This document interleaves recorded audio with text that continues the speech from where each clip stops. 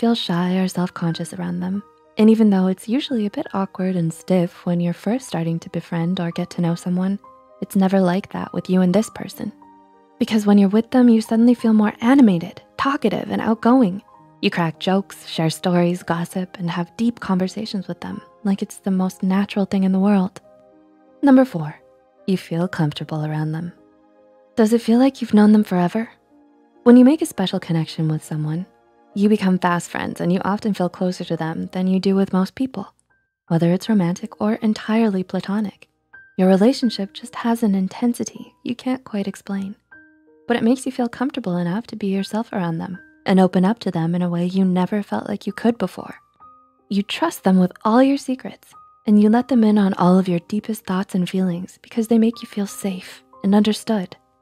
They make you feel seen and heard like no one else ever did. Number 5, you're deeply involved with them. Do you come over to their place a lot and stay over? Have you met their friends and family?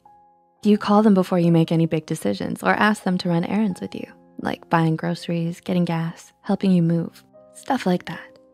As with any other relationship, be it romantic or platonic, moving forward and becoming more involved with each other's lives is a definite sign of a deepening connection. All of these things are signs that you and this person have become significant parts in each other's lives, and both of you are perfectly happy about that. And number 6, you've been through something difficult together. They say nothing brings people together like adversity, so it stands to reason that if you've gone through something serious and difficult with this certain someone, then it's only served to strengthen your relationship and your feelings for them. And whatever the reason may be for your heartbreak, an unfulfilled dream, the loss of something important, or falling out with a loved one, having someone around who stuck with you through it and helped you get through it just goes to show that the bond you and this person share is truly a special one.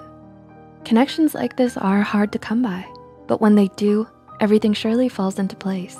Having such a deep emotional connection can make a person feel anchored and explain why nothing else ever worked out. Thus, it's important to know and hold on to them when they come knocking. We hope we're able to give you insight into some of the ways you can tell if you've found your soulmate. Do any of these describe your experience? Do you know of any other ways you can tell if you found a soulmate? Leave a comment down below and feel free to share any thoughts you have as well.